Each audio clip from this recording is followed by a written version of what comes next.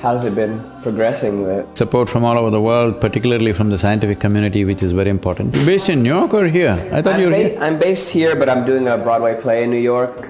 Whenever I'm in New York, I wouldn't miss a Broadway play, but in the last 3 years, I haven't seen one. So closing that gap by, showing what's behind the curtain, that's part of what I think this campaign is about. But with this aspect, definitely we need to open the curtain. Everybody is talking about solar energy. Yeah. We are harnessing solar energy better than most people. When you call soil dirt, we all become dirt bags, isn't it?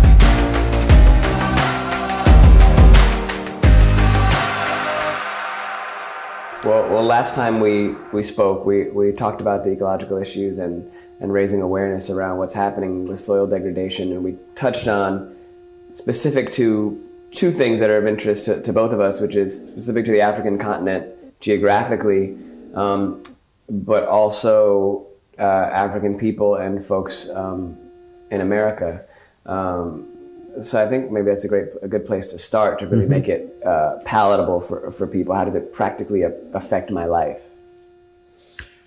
See, it's good that you mentioned that, because when this food crisis begins to happen, which is estimated will start somewhere in 2030 and progress towards 2045 in a serious manner, the first place on the planet which will go through enormous suffering is Africa. Because Africa is in a situation where desertification has reached or soil degradation has seriously affected 45% of African continent. And it's estimated by 2050, 2/3 of Africa will be in the desertification process.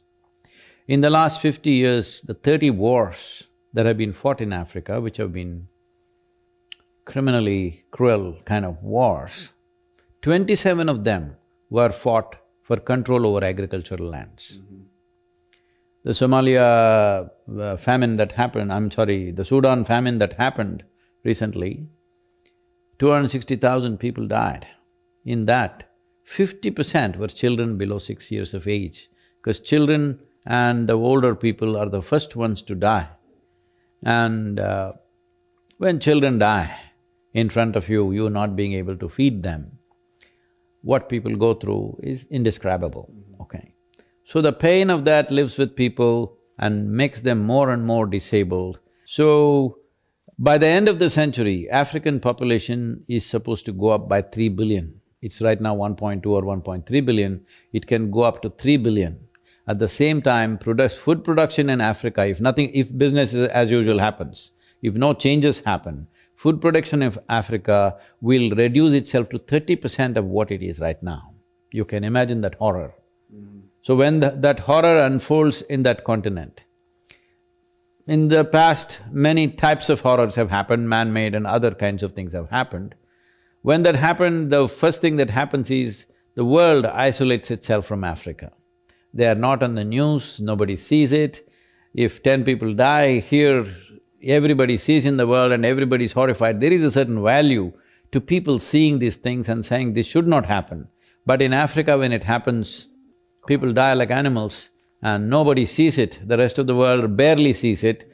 There is a lack of infrastructure also, and there is also a strategic aspect to it. Unfortunately, it is there.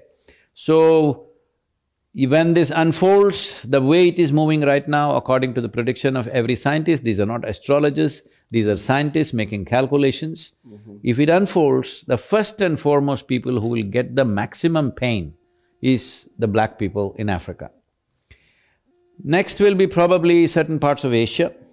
So here also when it hits North America, maybe North America is far more organized compared to other continents. Sure. So because of that, this may come little later, but when it comes, the first population that will be affected is definitely African-American population. There's no doubt about it. When COVID happens, they are the worst hit. When anything happens, they are the worst hit. That's right. For a variety of reasons. Yeah. I think that when folks are living in urban environments, it's one thing to touch and feel agriculture. I see it as part of my life, as part of my landscape, as how I raise my food and sustain my family. it's a little more obvious the impact of agriculture. But when you live in urban environments that are entirely cement, there's a detachment from how does that impact me? That thing I see on screen on television. Who cares? I get my food from the grocery store. I don't see you. There's a detachment there. So I think it's important for folks to. Somebody was telling me, Sadhguru, but the Generation Z thinks the food comes from the superstore. Yeah. I said, when you say Generation Z, that is the worst thing. That means it's the last generation. Yeah. Please don't ever use the word Generation Z. And the moment you think it comes from superstore, that it doesn't come from soil, then that's the most serious mistake we're making.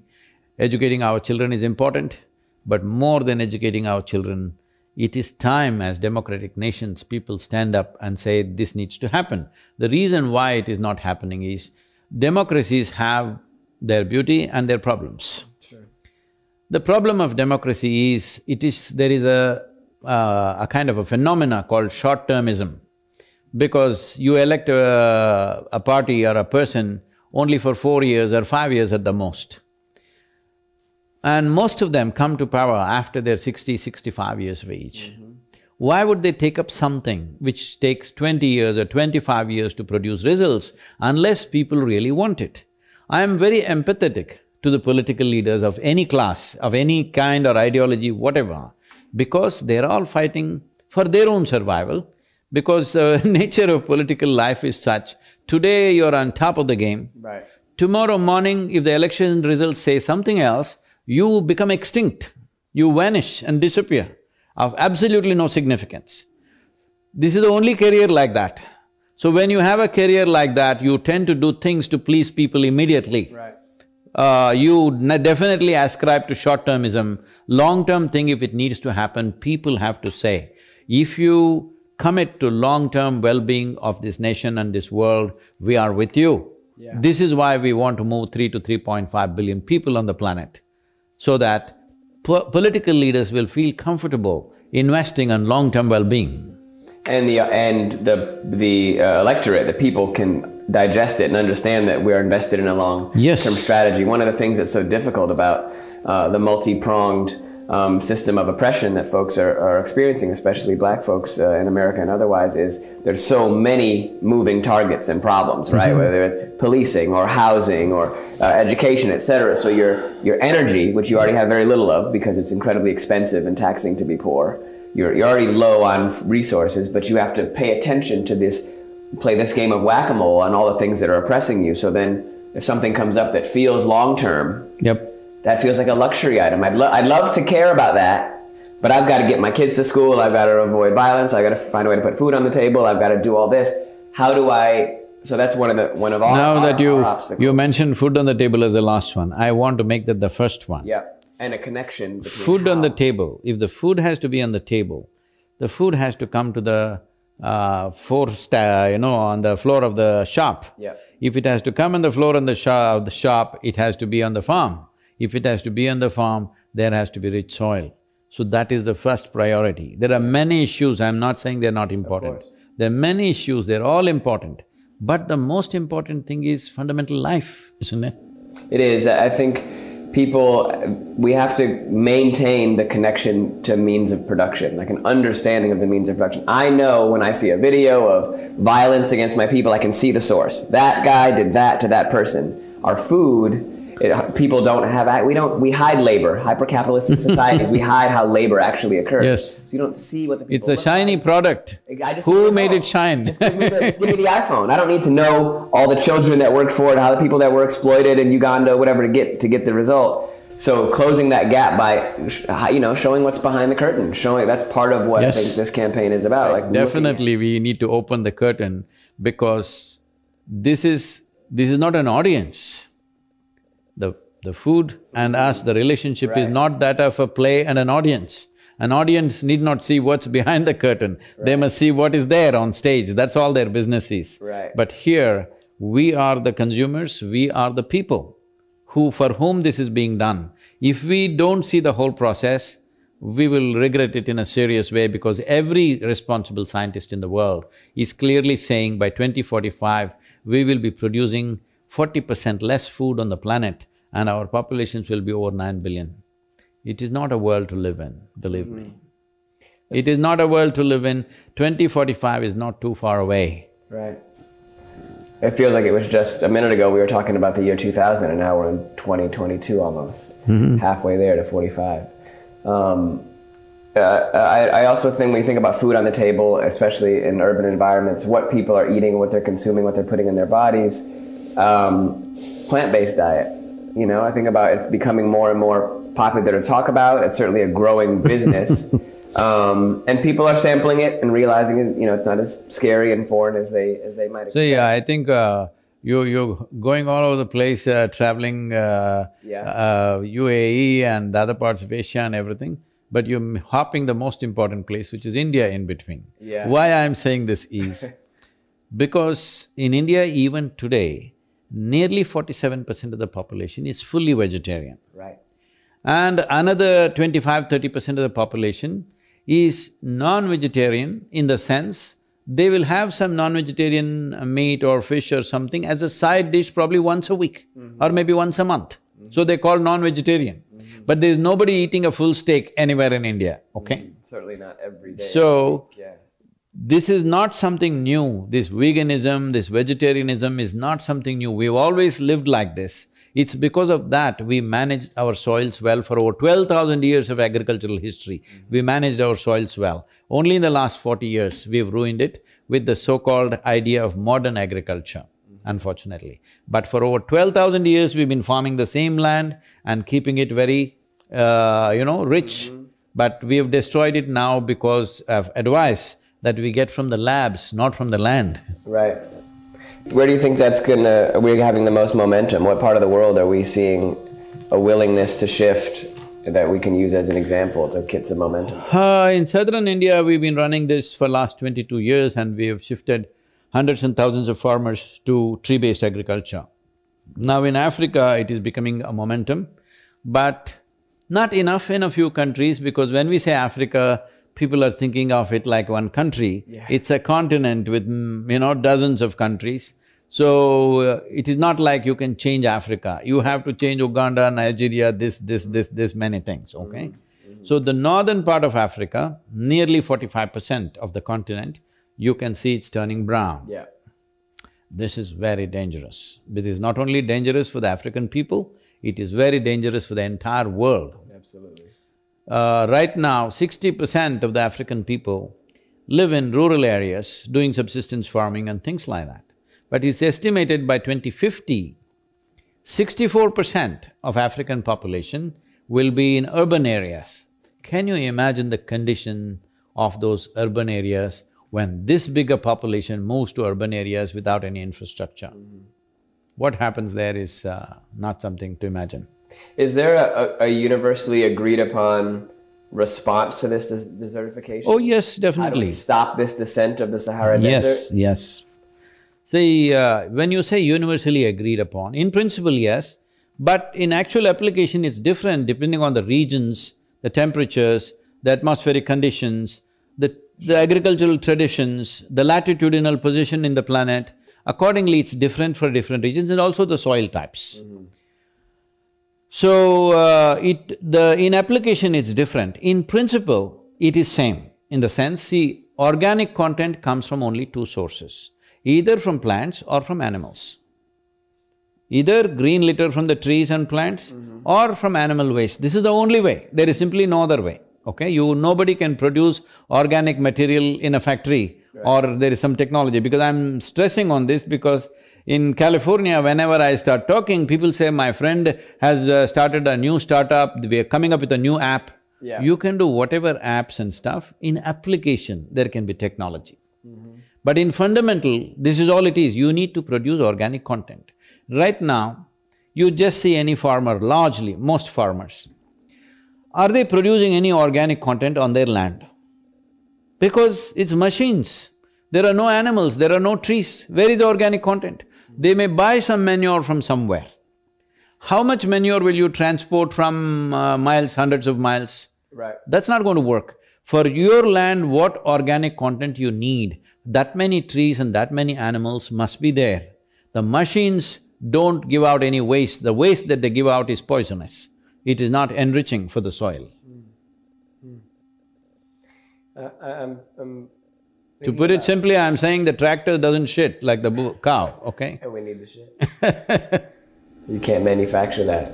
And I'm thinking of all the best ways to be able to communicate that to a world that more and more is disconnected from the earth and understanding its real need. We think things come out of a 3D printer more and more. Yeah, you can print a planet for yourself, but it won't be organic.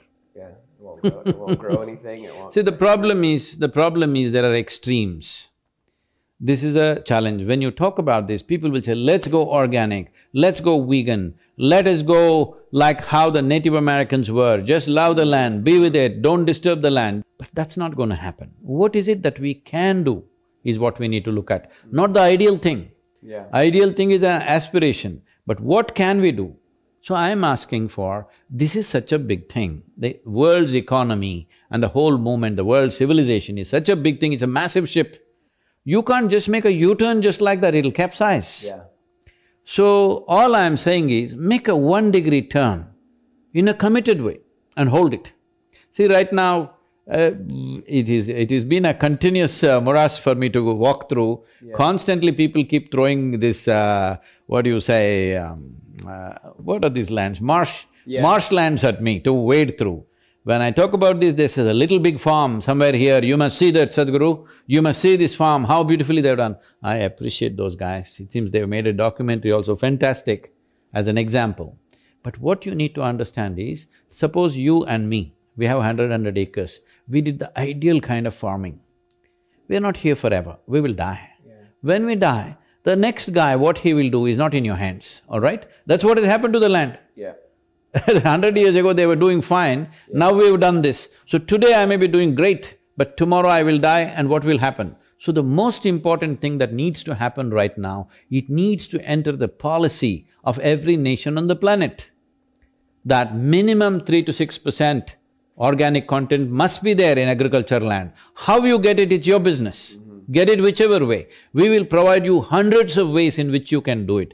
Do it your way. But if you want to own agricultural land, you must have 3 to 6% organic content. This is not even about you, because soil is not our property. Soil is a legacy that's come to us from previous generations. We must pass it on like that to the next generation. You can't leave dead soil for future generations. I mean, one of the things we talked about earlier is that, you know, different countries are coming with different resources. We talked about the disastrous effects of colonization on West Africa in particular. And if you have nations that are at a great disadvantage from being corruptly kind of having everything pulled, all the resources stripped from them getting to 3% might be a different path than France, than Denmark. Other countries that don't have those obstacles. Yes. So keeping that in mind and the way we're framing it, we know that everybody's not starting from home base. Some people are starting on third base, some people are starting in the parking lot. Yes. This is our goal, and we can help augment the process to kind of create equal footing to be able to compensate for the changes you'll have to make. This is why I said, depending on the latitude, depending on the type of land, soil, economic conditions, cultural practices, taking this all into consideration, we are coming up with hundreds of ways to do it. Yeah. You choose your way as it's suitable for your land, or you invent your new way of doing it. Yeah. Do it whichever way. Only thing is, soil must be alive. This is our responsibility as a generation, to keep the world soil alive. See, when we say why I am focusing on agricultural soil, not on a rainforest or the ocean or whatever, they're all issues. I'm not saying they're not, they're all serious issues. But agricultural land is one land which is every day tended to by human beings, men and women are there every day. That land is in the worst condition. What we are tending to. If you want rainforest to be well, you don't have to do anything, just don't go there, that's all. All right? You want to the ocean to be well, give it a 2-month holiday, no fishing, no nothing, even maritime business, just stop it for 3 days in a month, everything will bounce back, do you understand? Yeah. Because nature has that power. But with soil, the land that we are tending to is in its worst condition. So what we are tending to, we can also turn it around. We are tending to it in a careless way. We can do it in a caring way. I'm thinking of the ways in which regular individuals and communities can best impact this locally. We obviously we're talking about policy. We want politicians to make it a priority for themselves. You have public land, you have private land with different needs. So it's really about, it seems to be getting this into the political conversation, so folks don't have to, they can feel like they have people who are really invested in the issue. The top 3 political parties in every country in these 192 countries, we are writing to them to include soil policy as a part of their election manifestos. In future, political parties must get elected because for the concern that they have for ecology. For this, we need to move the people. Right now, hardly 2% of the people, like ecology, environment, this is all playground for the rich and elite who don't have to really, risk their lives. Social issues. Yes. Yeah. But the common people are completely ignorant. When it hits them, it hits them. Yeah. See, right now in United States, for example, food is 33% more expensive than what it was in 2019. It is at its highest price in the last 6 decades. In the last 60 years, this is the highest food price that you have seen in United States. So who do you think is suffering most? Right. Those who are sitting in fine rooms and having tea and discussing ecology? No.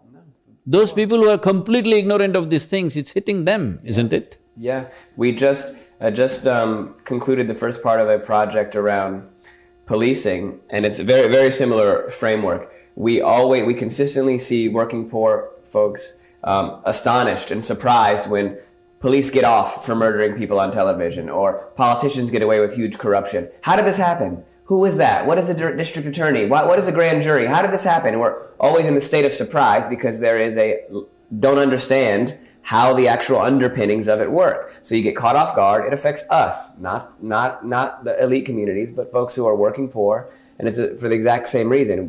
We wonder, food is so expensive, gas is so expensive. That is a guy who has to walk the street every day for his living. That is the guy who is going to be hit first in every way. Exactly. Whether it's food shortage or a bullet, that is the guy who gets hit. Yeah, so he's the one that needs to be most informed. Yes. Because who does it benefit for you to be ignorant to these issues? Those in power. So that's an interesting parallel, I think a useful parallel for folks to be able to digest the importance, and that just because you're not aware of it doesn't mean it's not happening. And it does require, like everything involving systemic See, you power. having a bulletproof home is not a solution. Right. Maybe it's a safety for an individual family, but it's not a solution. Solution is when everybody can walk on the street, carefree. Yeah. That is a solution. Yeah. So, you accumulated a certain amount of food, you got a piece of land in Africa or South America from where you are every day importing food for yourself and your family. There are people doing that. Yeah. All right? That is not a solution. That the world is able to produce enough food for its population, that is a solution. For that to happen, living soil is the most important thing. When you call soil dirt, we all become dirt bags, isn't it? Because we are made of soil. Yeah. Understanding the machinery, not just waiting for what it spits out at the other end. And you can't impact it if you don't understand it. This is all coming from a very goal-orientedness. How many tons have we produced? What is this? What is that? Where is the GDP? All this is fine. We need a certain commitment to the process, not just to the goal. Ideally, what would you like to see happen over the course of the next, let's say, even 10 years? Let's not even go too far ahead. How do we envision this working out really well? See, I'm somebody who's, though I have my ideals, I'm a very, very super pragmatic person, all right?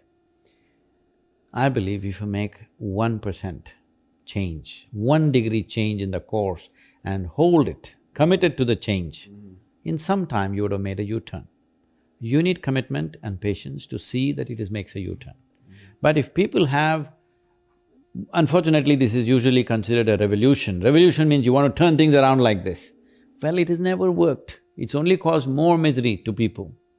Maybe some glorious flags were flown here and there, but it brought enormous misery. More people died, more people suffered out of those things. Because sudden turns, unless if the small situations can be suddenly turned, large situations cannot be suddenly turned around. Right. It needs to be held, the course must be held for the changes that we make. This is why I'm consistently insisting that it must come into the policy. Yeah. I make some change, you make some change, it'll be there in our lifetime and again gone in the next generation. Yeah. It's not locked in. Where do you anticipate the most opposition? So till now, in the last 2 years, I've been talking to thousands of people, political leaders, influencers, business leaders, all these UN agencies, scientists. Till now, not one person has said anything negative about this. They say, everybody says this needs to happen. So what I see is, everybody knows the problem. When I say everybody, all the influential segment in the world, scientists, politicians, bureaucrats, everybody knows what's the problem. They've been waiting to bell the cat. Who should bell the cat? They need some idiot to do that. Here I am. Here I am. You need an idiot to bell the cat because everybody knows the cat needs to be belled, but nobody wants to bell it because they think somebody else will do it. I thought I should do it before I fall dead. But what we are doing right now in the form of conscious planet wouldn't be possible ever before, because this is the first time we can sit here and speak to the entire world. There were no technologies like this. Even 25 years ago, this wouldn't be possible. Now, when we have the means to talk to every human being on the planet, now if we do not make the transformation, it simply shows that we don't care, isn't it? Yeah, that's the threshold. That's why education is so dangerous. If you keep it away from folks, we can excuse apathy. But once you have it, it's really hard to unlearn information. I certainly feel that way and learn that as a history student and a history teacher. It empowers and informs everything. You can't unremember what you've experienced. And this is not new, we've done this before. The Mesopotamian civilization has done this, depleted their soil and died down. Mayans have done it, Romans have done it, yes, Greece has done it. It's happened everywhere. This is why India is very important. You should not skip India, I said. We've been farming for 12,000 years, but we kept the soil rich. Yeah. Because the connection with the soil, even today, when a farmer enters his land, first thing is he'll bow down to the soil and then only step on it. Because that sense of, this is my mother, this is the source of my life, is still instilled in their hearts. Yeah. But too much of lab education kind of destroyed it, but we can put this back. It's very real. Gratitude and a reciprocal understanding of appreciation for the earth it's cultural, and that's… See, human beings are emotional beings, all right? If there is no emotion towards something, we will not protect it. Why is it that we will be willing to even die for our children? Because of the emotion, isn't it? Exactly. And that's why we're willing to allow atrocities to happen, and our earth gets stripped away because we think about value and money more than anything else. But we can reverse that. I'm giving my trip to India will be entirely dedicated to India. I don't want to squeeze it into like 3 other countries. It's a massive, beautiful day. You must come when I'm there. Yes, please, absolutely. I can show you in India that very few people see. I can't wait to do that. Yeah, that's very high on my list.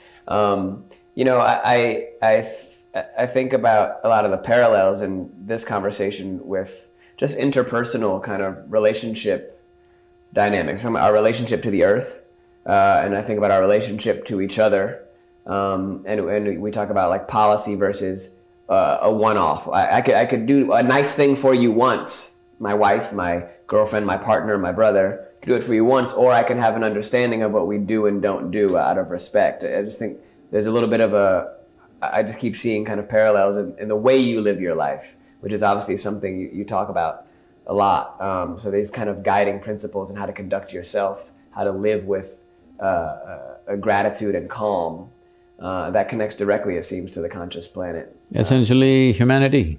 Yeah. We don't have to control our lives with morality if we have an overflowing sense of humanity, isn't it? Yeah. Because morals can be controlled by societies, morals can be controlled by the times in which we live, but humanity is a deep sense of empathy with life, which is instilled within our making. So it's best that we have an overflowing sense of humanity rather than trying to fix our lives with some morals which may work today and tomorrow it may turn against us. Exactly. Which is also something that doesn't have to be invented anew. It's how it's been happening for so long. We talked about the farming style. In America becomes organic is a new thing. It's how it started, right? When folks first Tell me came. tell me what is not organic? Yeah. Except the plastic cup in which you may drink, what is not organic? Everything in the universe is organic, all right? You create a problem and then create a solution, which is actually what was already there in the first place. We started eating organic and growing organic, and so that I look forward to that cycle being really exposed, and it's about building that foundation, that spiritual foundation that will inform all of our behavior. Jesse, you're a leader in your community. I'm deeply invested in the African-American community's history. I've been, I'm talking about when I was 15, 16 years of age, I've read books on how the African-Americans came here, what happened to them, crying in my bed and reading the book. I still remember that, just reading that stuff. So I'm deeply invested in that. You are a leader in the community. It's very, very important. The African-American community understands that you are at a juncture of your struggle where wisdom, patience, education, empowerment is the way forward, because we honor the people who suffered in the past. Your fathers and grandfathers who suffered immensely, we deeply honor them. But your struggle is for the unborn child, not for the dead.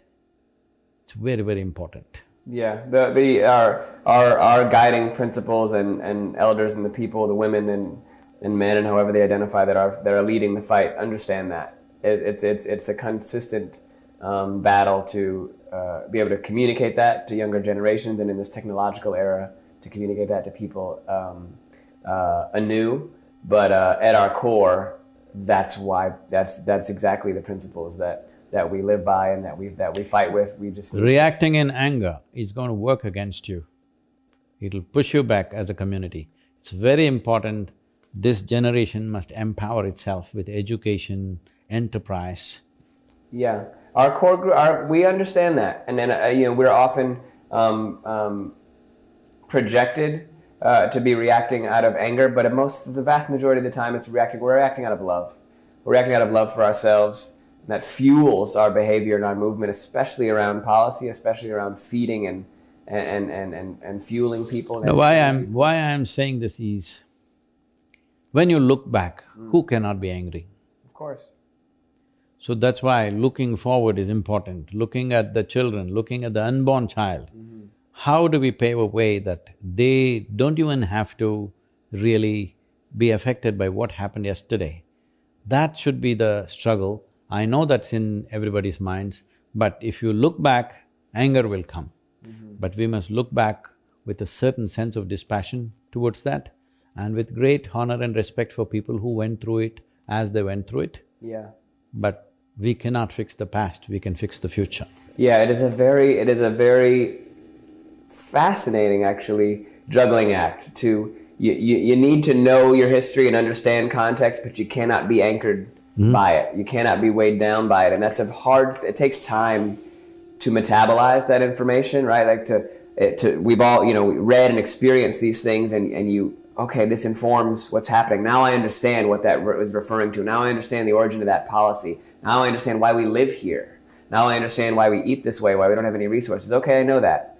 I can just sit in it, or it can motivate me all the more to sit upright and move in loving awareness as to how we can make ourselves live in a better set of circumstances. It just requires experience and time, and that's hard for folks to always have, right? Because no, I'm saying this with a certain context, that particularly the African-American community, we would like to offer tools for them, and large-scale tools for individual people to see that their emotion, their intelligence, their strength, their energies are harnessed in such a way that the past wounds will turn into wisdom. No, don't remain as wounds. When you have a wound on your body… That's the difference, right there. Yeah, use it to, in some ways, I've torn my ACL, right? You have an injury, your body tries desperately to strengthen that area. It scars, it locks up so that it won't be wobbly. And I think that comes to mind when we think about using your injuries and your experience to fortify yourself, not to let the victor be the injury itself. It's something, yeah, we have to continue to be conscious of and figure out better ways to communicate. We are willing to offer whatever services we have to those, those who are in that community, who are in varieties of disadvantages for reasons beyond their own, their own doing. So we would like to offer this free of cost, the tools for self-transformation, which will harness their energies in a more creative way, in a more fruitful way than reacting in anger, because that's costing a lot to the youth. Yeah, well, that's wise. We appreciate that. It's when I just think of, we're surrounded by. I'm wary of. I understand. I'm wary of use of we're surrounded by so much and a victim of so much anger. That sometimes if we're a mirror and we're reflecting it back, it's not actually our actual mindset. And we receive that. We receive that because it is an emergency. And we need to be armed for the battle that's before us. So that's very much appreciated. I want you to not to see it as a battle, but as a self-transformative process. Because if you see anger, resentment, hatred, these are poisons that we drink and expect somebody else to die. That's not how it works. When we drink it, it kills us. That's right. That's exactly what somebody else wants. All right? Yeah, indeed. So the most important thing is that we transform this energy into an empowerment process for the generation that is there now and also for the future generations. Ensuring that a large number of African-American youth are educated, empowered with power to enterprise, start businesses, do things, which will create an ecosystem where in a generation or two, there may be no such thing as looking at people on the basis of their color of the skin. If they're everywhere in the services, in the production, in variety of things, in positions of power, responsibility, so the color will not be the dominant force. And it's such a silly thing because the color is not even skin deep. It's just a super surface. And even so my color is what I am because I can process sunlight better than you. Yes, exactly. And that is a problem for you. a power treated as a disadvantage. And everybody is talking about solar energy. We are harnessing solar energy better than most people. Exactly, walking around solar panels. And regardless of how people view us, we'll be armed. We'll be fortified in a way that it doesn't stop our flow and our empowerment and our self-love and our ability to move in love. That's the ideal, right? We don't necessarily need to focus on how other people feel about us. We need to focus on how we feel and are able to have the mobility to grow. We cannot fix the past, but we can fix the future. Let's fix the future. Let's make it happen. Agreed. Thank you. Agreed. Thank you. Wonderful.